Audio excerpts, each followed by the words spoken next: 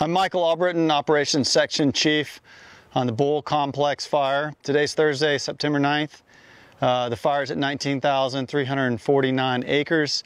The Bull Complex is a full suppression fire, and we are utilizing some indirect roads and direct roads for our primary containment lines. I'll go around the horn and let you know what we're up to today. Division Sierra remains unstaffed. That's mostly burning in the Bull of the Woods wilderness. So we're not able to get folks on the ground due to steep, inaccessible terrain. And some of the fuel's in there. It's just not safe to get folks in here.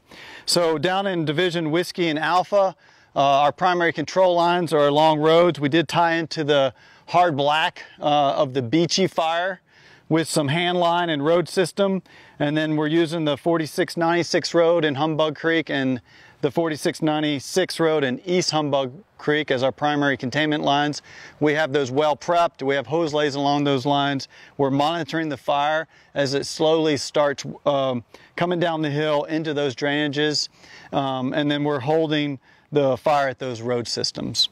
We have a little bit of black on the map in Division Alpha. Up the East Humbug Creek, that's on patrol, so we just have engines driving back and forth, making sure that stays along the road system.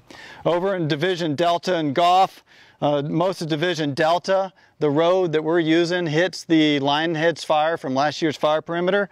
And then over in Division Goff, we do have the fire down to our primary road here, and we've got it contained here, and we're mopping it up. So we spent 2 or 3 crews are in there today with some water tenders and engines mopping up that fire edge. That's looking really good. Over in Kilo, we do have some more containment on the map here. This black area you see, and we've been sending folks in there the last couple days, sending them through there today, gridding for spots, basically patrolling this area and doing any mopping up possible. We are preparing this road system out here in Division K, the 6350 road and 63 road. We're using heavy equipment, and we're preparing that road in case we need to use it. It is one of our primary control lines. It is indirect from the fire. If we need to use it, we're going to be ready to use it for possible if the fire gets there.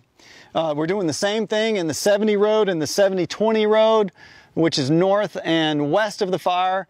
We're making sure we have this road prepared, prepped and ready if we need to use it. Mostly we're using heavy equipment to do that.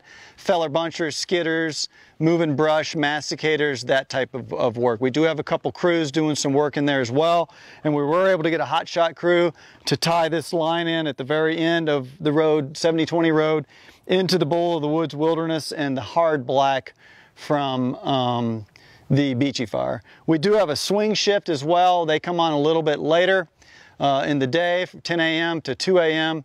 and they're able to help out any of the day divisions that need help as that fire is coming down to our primary control lines.